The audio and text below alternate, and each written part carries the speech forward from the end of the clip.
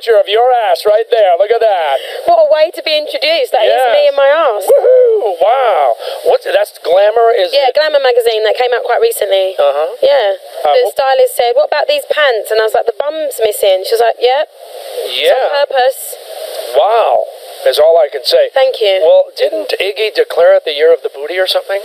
She did. She's definitely got a bigger booty than me, but it's definitely been the year of embracing your body as a woman, which I think is great. Yeah. No, I've got to be honest with you. That's a nice booty. Thank you. What was the Glamour shoot like for you? It was fun.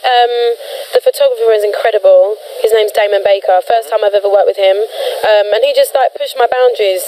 I had hardly any makeup on. We did freckles, which weren't mine, which was funny because when the shoot came out, everyone was like, "Wow, she's covered up those freckles for years." You meant on your face? On my face, not on my bum. There's no freckles on my bum. Knock it off. But yeah, no, it was really fun, and it's a good shoot. Yeah. One of the things you talk about in the magazine is your relationship with Lucas, and most artists don't do that.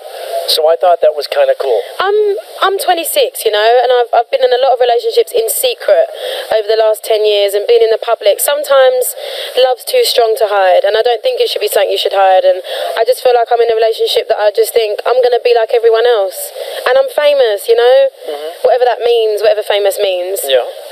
People are gonna be interested, so I'd rather be in control of it and me tell them than them tell me.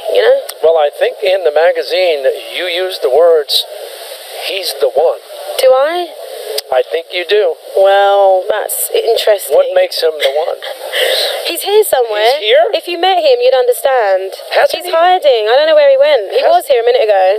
What will the two of you do for Christmas? He's going to go to his mum's. Yeah. And I'll go and see my mum and dad. Yeah, my last show is in Tampa Bay for the Jingle Ball tour because I'm doing every show. Yeah. So I'm going to fly to a secret location where there's a sunshine and I can actually go outside and have time to chill and sleep and eat and see my mum and dad. I've missed them so much. And just relax. Yeah. My first break in ages. So how about New Year's? Going to stay in the same place. Okay. We've got some friends coming out. So you don't have to work on New Year's? You're not doing any of that I refuse to. stuff. I've had a lot of offers, and you have to kind of just have balance, and keep your sanity. And I think sometimes you just have to promise yourself some time out. Merry Christmas. Merry Christmas. All right. Jessie J hanging out Jingle Ball 2014. Woohoo!